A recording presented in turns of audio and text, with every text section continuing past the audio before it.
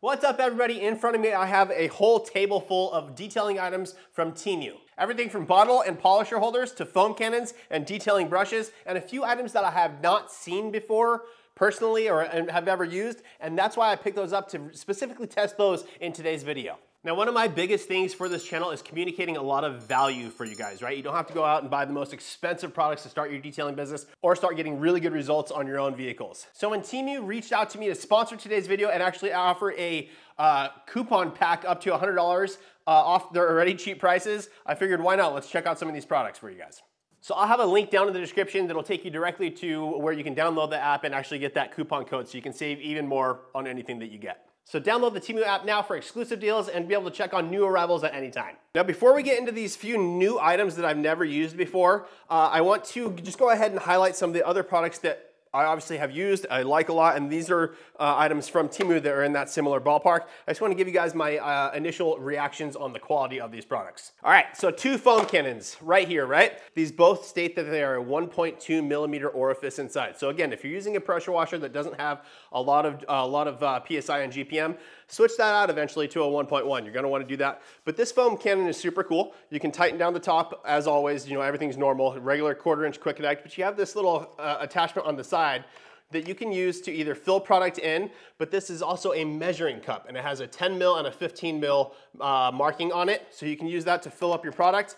Tighten this back down. Just really cool. I like the bright color. Seems nice. I have not tested these out yet. I will be testing these out more and more over time. But as far as just looking at the general quality, looks to be good. You know, like for a foam cannon in this price point, it's right on par. You do have the adjustable spray pattern. It also does change from horizontal to vertical. So really cool items. Both of them, again, 1.2 millimeter orifice inside. This one's just all clear. This one, same deal though. You can turn it vertical and horizontal and the pattern changes. I want to state this one, the straw is a nice soft silicone straw, so really, really cool there. I like that a lot. This one I did notice something about the quality, and it's just just something that I noticed is that the inside insert here, this nut is actually like a nylon.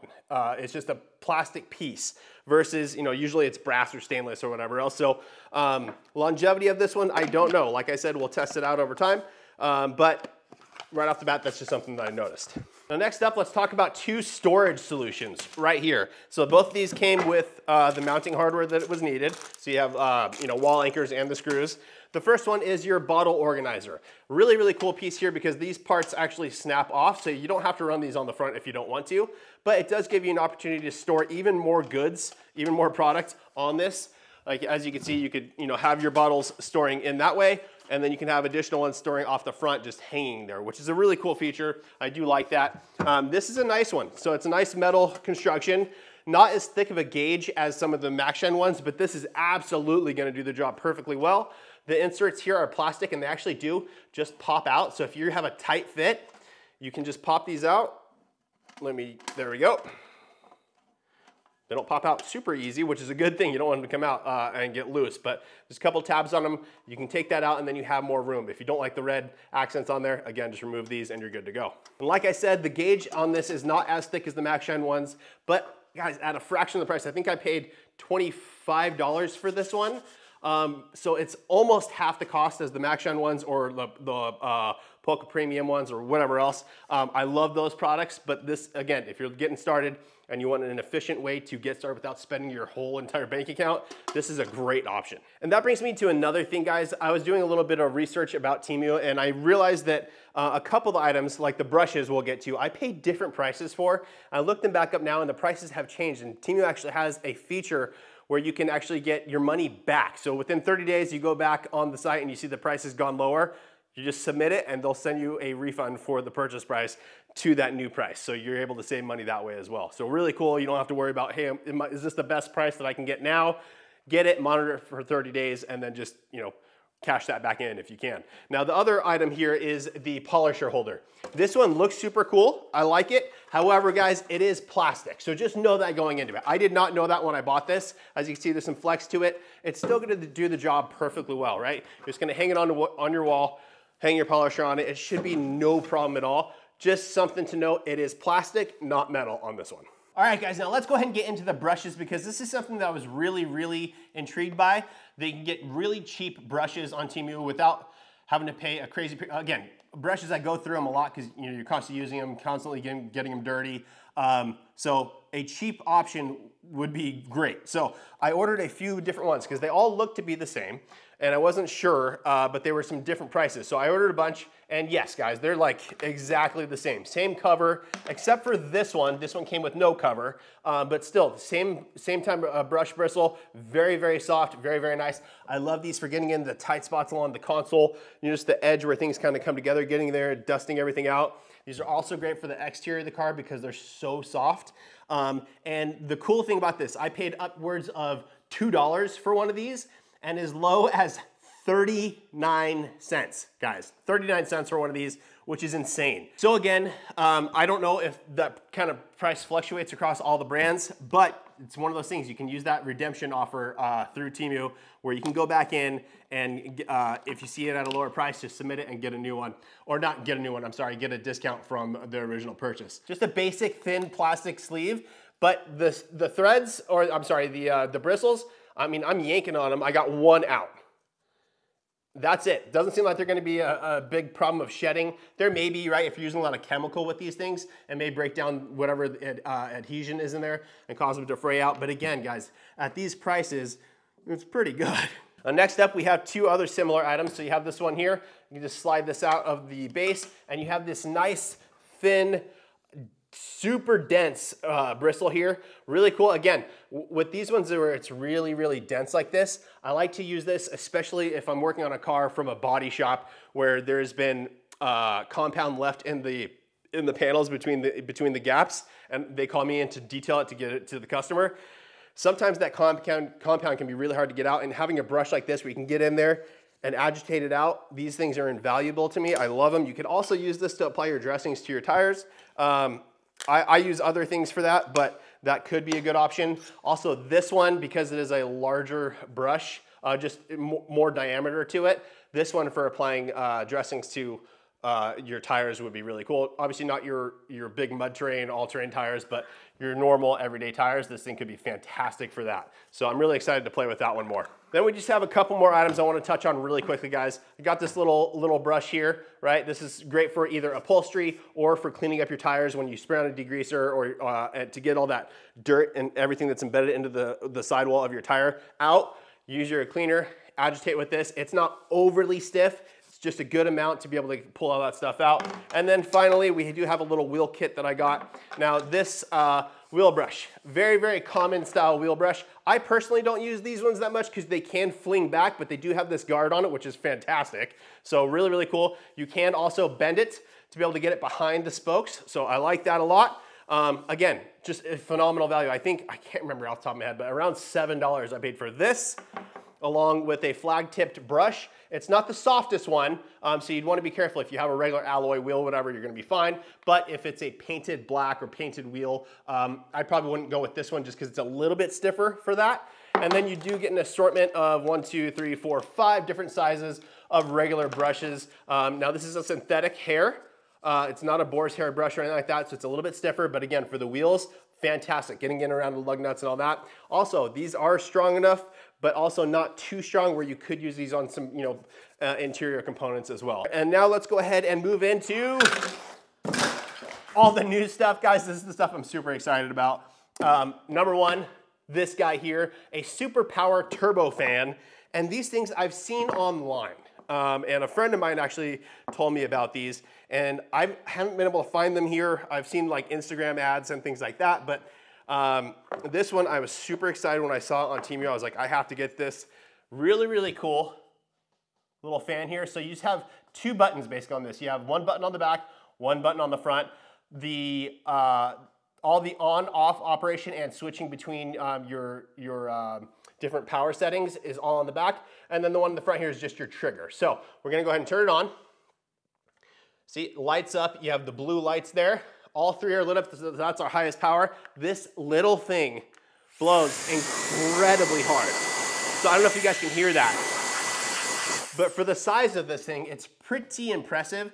Now, this is not something that you're gonna use to blow off your whole car or dry it or anything like that.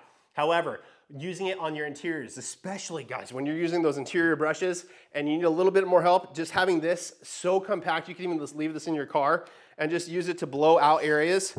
I mean, it's really, really nice. Like, here's the box, right? Here, okay? I mean, pretty good for a thing this size, right? Really, really impressive. Turbo fan, this is the Model X3, 3,000 milliamp hour battery. Yeah, just a really cool thing. You can actually downgrade it. You can click that once or twice, brings down the power. This is on setting 1. It's quite soft now. So I would use this only at power number 3 personally, but I think it's a really cool little tool. Next up, we have a double turbo nozzle. And I'm looking at, so usually with turbo nozzles, you can kind of shake them and hear a ball bearing in there. I'm not hearing anything with this one. You look inside and it does look to be plastic interior components, but still really, really nice rubber sleeve on this. It feels like it's really good quality. And it looks like to be a stainless backing piece. Now brass on the other inserts or internals of the actual turbo nozzles. But we're gonna take this outside and play with this. And then finally, this nozzle here as well. Now what this is a drain cleaning nozzle for sewage, I guess. And what it does is it sprays one pattern out this way, and then it also sends a fan backwards. And my whole thought process on this was, this could be really, really cool for cleaning the inside of a wheel without removing it, right? You spray in your chemical, stick this on your nozzle through the wheel, spray, and it'll spray backwards. So I figured let's test that out as well. So let's go ahead and hop outside, plug these things into a pressure washer and test them out. All right guys, so a few things that I want to do, right? I want to prep this wheel. We're just going to go through the whole cleaning process using these items from Temu. Now, the dual-sided power nozzle, turbo nozzle, that's not something I usually use on a car. If you're going to use it anywhere, a turbo nozzle would be on the wheels or in the wheel well. So we'll test that just on the ground and then also up in the wheel well to break everything loose. Then we'll go through and actually clean the wheel surface and tire surface using Kokemi's alkali wheel cleaner. This one in particular is currently diluted at 1 to 3. I'll go ahead and hit all of that. We'll agitate the tire with this brush that I got, and then we'll clean everything else up using the wheel brushes as well. Dry it off using our little blower here, and then before we dry it off though, we will test out this nozzle to see if it is effective at cleaning behind these areas, or if I'm just gonna splash myself all over the place with it. I don't know yet. All right guys, now I've also got the double turbo nozzle, which is just insane. Ooh, okay, we've got a leak here. So let me see if I can address this without having to do anything else. Woo, this thing is powerful. We do have leaks though, so that's a bit of a bummer, but just to show you the cleaning ability.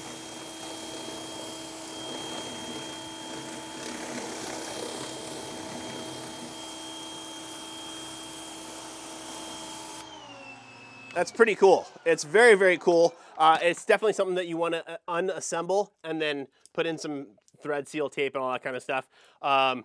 Again, because it's not an ideal car detailing item, I'm not going to go through that whole thing right now. I do think it's really cool, especially for these areas, especially on the trucks where there's carpeted fender wells, which are an absolute nightmare. But let's go ahead and move on. I'm going to put the regular 40-degree nozzle back on this. We're going to take the alkali wheel cleaner. We're going to go ahead and apply it to the wheel and tire. And then we're going to let it dwell for a few minutes. I really love this stuff for getting the blooming out of the tire though. All that brown out of there. Now, because I want to try and clean the back of the wheel as well, or at least, you know, make sure that I'm properly rinsing everything from the back of the spokes, that's where this little tool comes in. And again, I don't know if this is going to be effective for car detailing or not, but I thought it was a really cool tool to just check out. Now, before I agitate the wheel, I want to let that settle and really pull all the dirt and everything out of there first. The tire is doing a good job of pulling things out right now. I'm going to load up my brush a little bit more. Okay, and we're going to go ahead and get in here and apply it and really pull out all that dirt and grime from this. This is an interesting thing about these Ram Rebels as well, is that they do ship them with the white letters, which I think is a cool little kind of a cool feature. Some people like it, some people don't.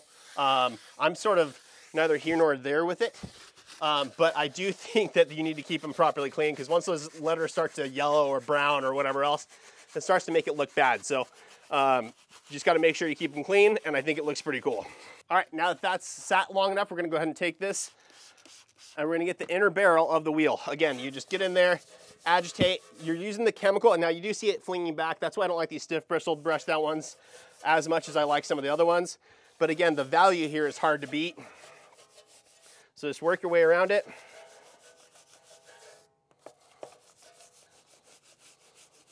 Now I have my bristled brush, this little flag tip. Again, this is a little stiffer than I would want for this wheel, but because it's a a satin finish, darker, almost flat wheel, it should be okay. I'm gonna go ahead and give it an effort. It doesn't feel like it's too hard. Again, I did load up more chemical on it, and I did saturate the bristles, so it shouldn't be too bad here. It's doing actually just a fine job. So we're gonna work our way around all of the spokes, make sure we're getting everything nice and loosened. So as you can see, guys, this foam is looking pretty dirty, so that's a good thing. Last but not least, we're gonna go ahead and take this little brush here. Again, they give us a whole selection of them. I just like to make it a little bit wet before, and then go in around the lug nuts to make sure I get all this stuff good to go. Now we have nothing left to do but go ahead and rinse the tire and wheel. So we're gonna do that and then plug in the last piece to go in behind the wheel.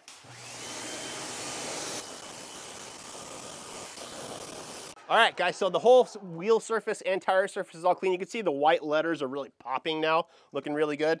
But let's go ahead and hook up an extension and hook up this sewage cleaning piece. Now, again, guys, I don't really know what to expect, so I'm gonna pull this away.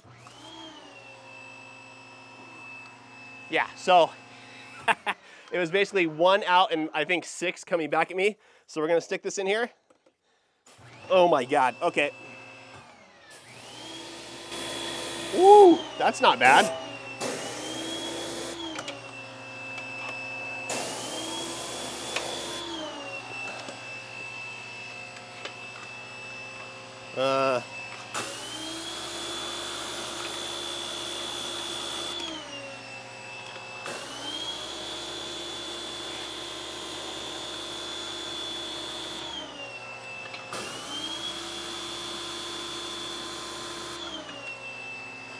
That's kind of cool. All right, guys, so that was actually a pretty cool feature. I'm kind of pumped on that. So it wasn't, if you just stick it in and fire, it's gonna spray back at you. But if you stick it in and angle it behind one of the spokes, it puts out a ton of water and a ton of pressure in all directions in there and does a really good job. So you just kind of have to work with it around the angle. There's a nice kind of rubberized, it's a harder plastic piece here, but that's gonna keep your wheel a little bit safer. Just be careful when you use it, but I do like it. Something that I'll probably be implementing in my business on occasion, not on every wheel, but I think there's definitely a place for that. All right, now we got this whole thing all done, right? Let's go ahead and take our dryer here. Let's see if this can dry a full tire. I don't know if this is fully charged. I got it out of the box and just started to go with it. So here we go.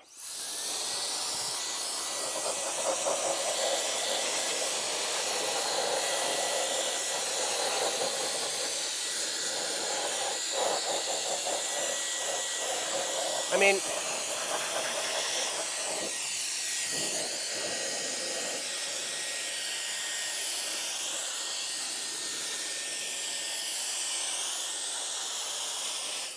all right, guys, so this is definitely something, I mean, it's definitely helping the process here for sure, but definitely something that I would use more on the interior than the exterior. Other than like around the mirrors and things like that, you can get in there and blow out some water. But as far as drying off a big area like that, there's more efficient ways to do it. For example, all right, guys, so that's all set. Last thing to do is dress the tire. So we're gonna go ahead and try out this brush here, the one I was telling you about. Let's just see. I don't want to, now, obviously I already mentioned, probably not the best for all-terrain tires like this that have a lot of grooves in the side. But what better test, right, to really see. So we're gonna take AquaShine. This is a tire dressing from a local company to me that makes fantastic products. I love this stuff. Again, I'll have all links to all this stuff down in the description for you guys. But I'm just gonna go ahead and spray it right into the bristles of the brush, okay? And just see how it applies. Wow, I mean, it's pretty cool. It's like having a paintbrush and just literally painting on tire dressing. Really, really smooth, really, really nice. Now, because I did load up those bristles, when you go over the larger spots, it did fling a bit. But if you just work the flat areas first and then come back over those areas, then it's no issue. And it's looking really, really good. So again, now that I don't have so much in the bristles, I'm gonna go over these letters, just work it in all around them. And then we'll go on to some more larger areas again. All right, guys, so that's it. Some awesome products from Temu, some extreme budget-friendly, money-saving items that you can use for your detailing business or just for your home use as you detail your own cars. I gotta say, some were better hits than others. Again, that little dual nozzle, turbo nozzle did spray out for me, but again, simple fix, just tape that up with some Teflon tape. You should be good to go. I think everything was super cool. Again, this little bottle holder, fantastic. And all the brushes, guys, obviously those are no-brainers for me. I go through a lot of them, and the fact that they're that cheap, it's a win-win. So thank you again to Temu for sponsoring today's video. And remember to download the app. All users can get a $100 coupon bundle to save more money. Just search the code DMM8727 in Temu, or you can click the link down in the below and you can do it that way, super simple. So that's it for today's video, guys. Thanks so much for watching. Please make sure to like the video, make sure you're subscribed, turn on the notification bell, and we will see you on the next one.